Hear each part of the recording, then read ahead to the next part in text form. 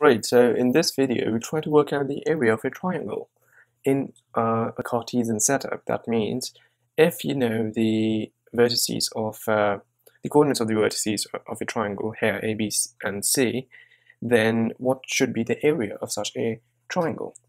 So let me write that down here. Say we have a triangle as drawn in white, triangle ABC, and A has the coordinates x sub a, y sub a. B would have the coordinates, say, x sub b, y sub b. C would have x sub c, y sub c. With that information given, we want to ask ourselves, what is the area of the triangle? Of the triangle ABC, right? This is what we need to answer. And to do that, we must try to break the area in terms of an addition and a subtraction. And what I mean by that is, if we call the points directly below the points of the vertices as respectively as a sub a prime, b prime, and c prime, then we would have the area of triangle ABC, which is this, would be equal to, well, the area of the quadrilateral AB, B prime, and A, B prime and A prime, sorry. So that's like ABBA, and add that to the quadrilateral of B, C, C prime, and B prime, B, C, C prime, and B prime, and subtract from that the area of the quadrilateral A, C, C prime, and A prime. So A, C, C prime, and A prime. If we can have such a relation, okay, that's a very flimsy outline, I'll just ignore that. If we have such a relation, and if we are able to calculate the areas of, well, the quadrilaterals AB, B prime, and A, BC, C prime, and B prime, AC, C prime, and A prime, then we can subtract and add certain amounts of them to get the area of the triangle. And you see why I have done this is because this area of ABC is enclosed within the bigger areas as defined by the quadrilaterals of this quadrilateral right there and of this quadrilateral right there. If we add these two quadrilaterals, A, B, B prime, and A prime, and B, C, C prime, and B prime, then we get a total area that includes the area of the triangle. But it also has an extra area of A, C, C prime, and A prime, and that is the same area that we must subtract in order to get the exact value for the area of the triangle. Now, that is one way to think of it. The other way to think of it, just for clarity, would be, well, what is the area, what's the area of the, well, not the quadrilateral, but rather the pentagon of A, B, C, C prime, and A prime. So the area of, well, A, B, C, C prime, and A prime. What's the area of that? Well, I can divide that area into two parts, either by the first quadrilateral, A, B, B prime, and A prime. This would be equal to A, B, B prime, and A prime. Let me change my color for this. Yeah, so let me write that again. So what's the area of this pentagon, which is the entire big polygon that I've drawn here? So that's a pentagon because it has 5 sides. An asymmetric one because a triangle could be anything and oriented in any particular way. We don't really care about that. So what's the area enclosed in this entire blue structure? That's what I'm calling the area of A, B, C, C prime, and A prime. What's the area of that? Well, I can divide the area into two parts rather. First part including A, B, B prime, and A prime. Area A, B, B prime, and A prime. That's this first one. And I can add that to the area of the remaining one, which is B, C, C prime, and B prime, which is the other half, separated by the dashed red line. The other way to think of that is, well, I don't want the red line to divide the structure, I want the white line to divide the structure. So we would have the same area of the entire pentagon to be, well, the area of the triangle ABC, first part of that, and the second part of that would be area of the quadrilateral, well, AC, C prime, and A prime. Since we know that both these results are the same, because they represent the same area of the entire pentagon, then we have this relation, the area of the triangle plus some area equals to the sum of the other two. And we can isolate, make area of the triangle ABC the subject, and subtract ACC prime and A prime from both the sides to get the area of ABC would be equal to the area of the quadrilateral ABB prime and A prime added to the area BC, C prime and B prime, and take away from that the area of the quadrilateral ACC prime and A prime, which is the same thing as what we got in the first place, right there. So there are two ways to think of this, and once we've broken down the area, we can work ahead. So that was the first step of realizing what the area of the triangle would be. Alrighty, so now that we know that the area can be broken down into these, and in order to find the area of the triangle, we just need to evaluate the areas of the quadrilaterals, and then write them in this order and simplify it. So let's tackle one quadrilateral at a time. Quadrilateral, well, A, B, B prime, and A prime. But at this point you may be thinking, well, we don't know how to work out areas of triangles in the first place. How do we know the areas of quadrilaterals? Oh, well, you're right, we don't. And it gets tougher if we add more sides to our polygon. But if you realize that the lines that we dropped from B, A, and C, the dashed ones, and the one which are now hidden by the blue lines, are all parallel. And if they're parallel, that means two sides of this quadrilateral ABB prime and A, ABB prime and A, are parallel. And if they are parallel, that means our quadrilateral becomes a trapezium. Like so. And a trapezium has a wonderful property of its area. So if we draw a trapezium here, say like so, the only thing that's really necessary in order to draw a trapezium is to have one pair of opposite sides to be parallel to each other, like so. And if these two sides are parallel, then this is a trapezium and all right. Therefore, we can now evaluate the area of the trapezium. And in order to do that, we can either resolve to the formula that we know, that if this side is of the length A, this is the length B, and the distance between them is h, and that defines the trapezium, then the area of the trapezium would be equal to half times the height times the sum of the parallel sides A plus B. And if you don't know where this comes from, then I will post another video in which we work out the area of a trapezium, and I'll link it to this. So anyway, so far we know that the area of the trapezium is half times the distance between the parallel lines multiplied by the sum of the parallel lines. So here the distance between the parallel lines would be this. And similarly for the trapezium BCC prime and B, that distance would be this. Similarly for ACC prime and A prime, that distance would be this. And these distances are measured parallel to the x-axis, therefore these would just be the difference in the x-coordinates. And what do I mean by that? Well, let's tackle the trapezium A, B, B prime, and A prime first. So the area of this trapezium would be half h times the sum of the parallel sides. Let me write that just for representation. Now I can substitute for values of h, a, and b. So let's try to work out what h is in our trapezium ABB prime and A. H is the distance between the parallel sides, as I have been saying it many times now. So we must realize that h is this distance represented in white. And this length would be nothing but xb minus xa. And this length here would be the difference in the x-coordinates, like I did for the first case, and that would be xc minus xb. And what would be the total length? Well, there are many ways to think of it. One way is to look at this as, xc minus xa from the endpoints of the coordinates c and a. But the other way to think of this is just to add xb minus xa to xc minus xb. And if you do that, you would get xc minus xa. Same as what we would have gotten by doing it the other way.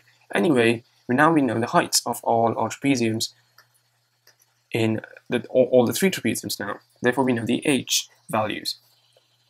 What about a and b? Well, a and b are the length of the two parallel sides. In the first case, a would be the height at which point A is located from the x-axis, and b would be the height at which b is located from the x-axis, and c, similarly, as we would employ that for our remaining two terms, would be the height at which c is located from the x-axis. And the heights in coordinate systems are nothing but the y components or the y coordinates.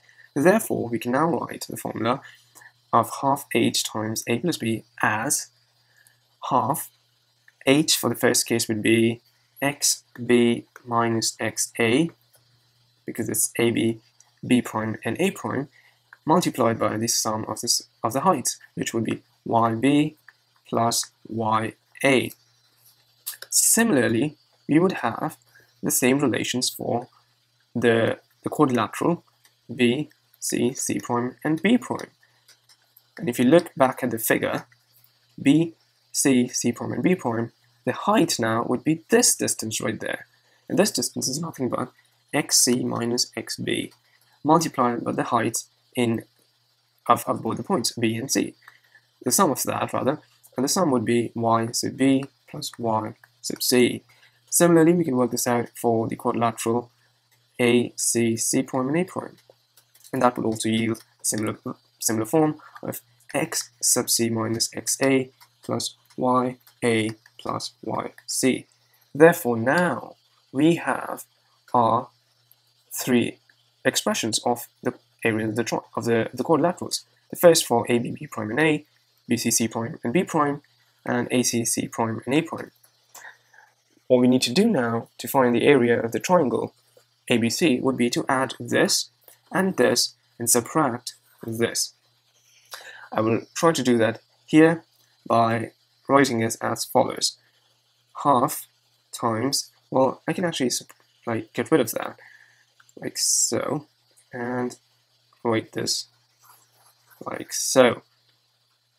Alright, so what would be the area of a, b, b prime, and a prime? Looking back at the formula that we ended up finding, the area of the triangle ABC would now be half the area of a, b, b prime, and a prime. If we go back in the video, you will know that that would be xb minus xa, yb plus ya. You add that to the area of b, c, c prime, and b prime, which would be half x sub c minus x sub b multiplied by y c plus y b. And you subtract from all that half times x sub c minus x sub a times y a plus y c. And you write that as follows. To simplify this, which is very much required at this point, we can take half as a common factor out of the expression and write the remaining thing as xb minus x sub a times yb plus y sub a. We can add this now to the second term, which is xc minus xb multiplied by yc plus yb. And we can subtract from that the last term, x sub c minus x sub a times ya plus y sub c. This should be the area of the triangle. But we can also simplify this a bit more, as you would have found it in books. In order to do that now, we must expand this. So I'll expand this below and try to write the reduced form there.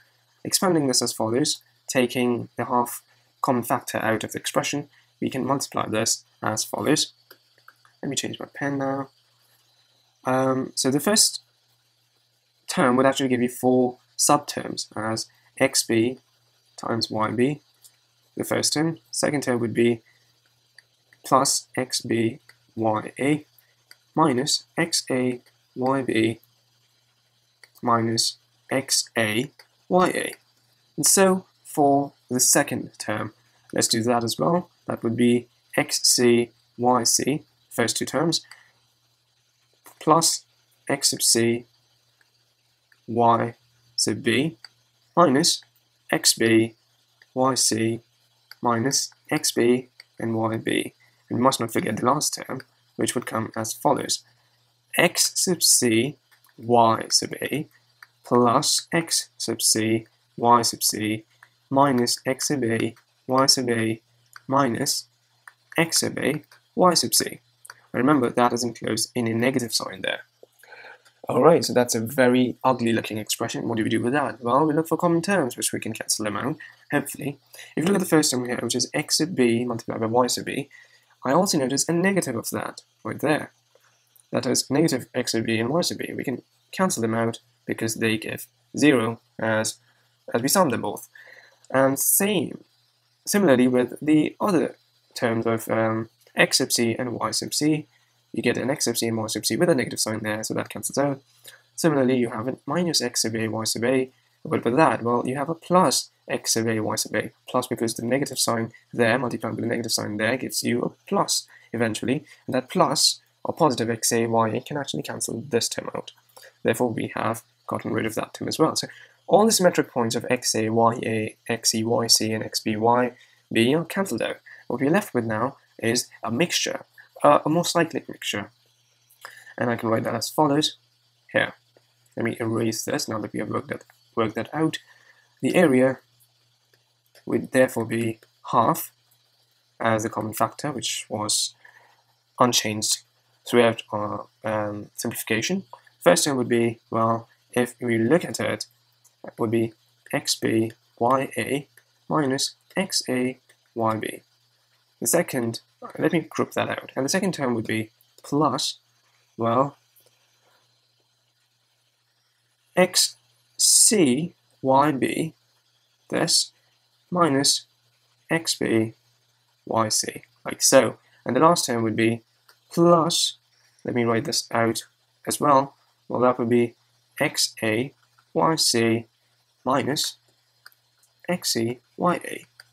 Remember, because you had a negative sign initially, I have just replaced the plus with the negative with the positive and the positive with the negative to give me this expression. And closing that in brackets, I have the following expression, and this is the expression for an area of a triangle. Now, at this point still, many of us are not convinced that this looks like a rather workable form, that means we cannot possibly remember this ugly-looking expression. And what do we do with that? Well, we can employ the properties of determinants. A determinant is given by a representation of numbers, say a, b, c, and d, and if we want to evaluate this determinant, this is written as a times d minus b times c, like so. And if you notice that we have ad minus bc type terms occurring in our expression, the first of them is this, second of them is this, and the third of them is this. Therefore, we can very well use this determinant type of representation to simplify our area expression, and we can do that as follows. Great, so if I write the area to be, well, this time negative half. If I write negative half now, I'm actually taking minus 1 common out of them. Therefore, all the terms will now become negative inside the bracket.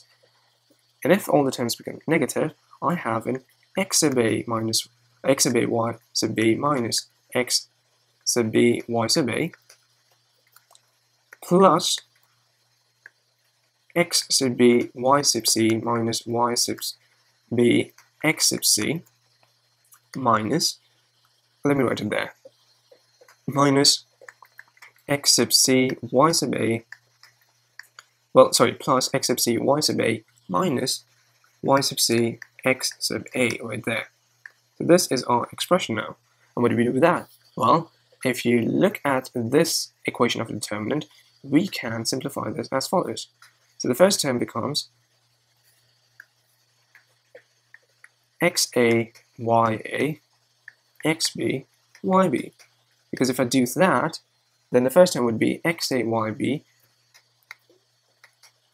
minus xb ya, which is the first term.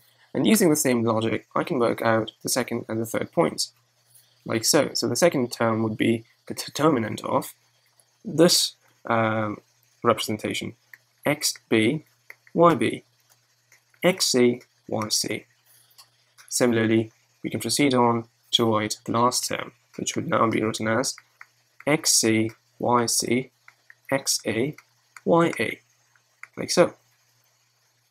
So now our expression looks something that we can work with, because if you look at the expression now, we have a negative half sign outside the total expression, but we also have a very cyclic way of writing the terms xa and ya, because the a follows the b.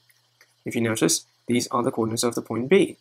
And once we're done with that combination, we work the combination of b going to c, because these two are the coordinates of point b, and these are the coordinates of point c. And last term goes back to a from c. So it's going to be going from a to b as the first term, from b to c as the second term, and from c to a as the third term. And that kind of adds up to give us this form. So if we are asked to calculate the area of our triangle, we would be writing this particular expression given the coordinates of a, b, c. But remember that we always go in a cyclic manner. We go from a to b, b to c, and c back to a. And we do that, and we write all the determinants, the three pairs in this case, the three of the determinants, and then we add them up. But don't forget to multiply the entire expression by -1/2, and that just comes out from the maths. So I hope this video made sense, and this is the general area of a triangle given by the coordinates x, a, xa, ya, xb, yb, and xc, yc. And we've employed the methods of determinants.